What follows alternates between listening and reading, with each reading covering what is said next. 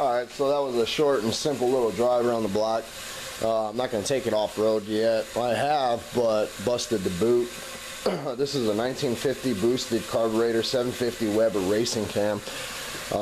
There's a lot more into it. I just really haven't learned it yet. Still learning how to drive it too, you guys can probably tell. The reason we didn't go off-road is because I'm missing the boot right there, as you guys can see, and I don't want to get a bunch of crumb and dirt inside of it. Basically cleaned up the engine, as you guys can see, Volkswagen engine with a VW bus transmission. I started doing my own little touch-ups and stuff with the black paint. The frame still needs a little bit more color, or sanded down and recolored. I blacked out the rims. Fun little thing all in all. I'm going to get rid of these headlamps, put up some LEDs on it. So stay tuned, you guys will be seeing some projects being done. We do have an off-road club we're getting together. Well, basically me and a bunch of buddies made a little club, and we're getting some good responses from it. So hopefully we get a good group out here in Arizona and do some off-roading. So stay tuned, this is going to be my little project. My in-laws passed it down to me, which was a blessing. So it's going to be a fun little bad boy.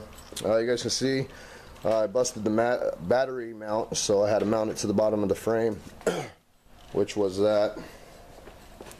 And so we're going to do some re-welding and stuff. Those are single cams. I'm running a double now. You can see there, doubles. So, fun little guy. I was thinking about putting a stinger on it, but I actually like the Flowmaster or whatever they got on here. So, I do got 5-point harness seat belts and all kinds of extra accessories. So, you can see here. I'm not going to pull it out of the boxes. So stay tuned. It's going to be my little project. I'll be having this thing all souped up. I am going to weld a back box for the components and just basically make it the nesting box, I guess what you would call it, for my blinkers and everything else. So I'm going to do some new pedals, stuff like that. It's a fun little baby, I'll tell you what. I love it. Stay tuned, more videos to come.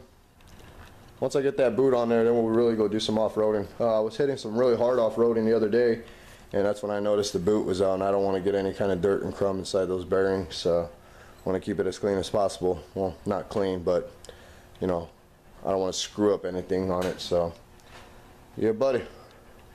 Much love and respect. Stay tuned for more videos.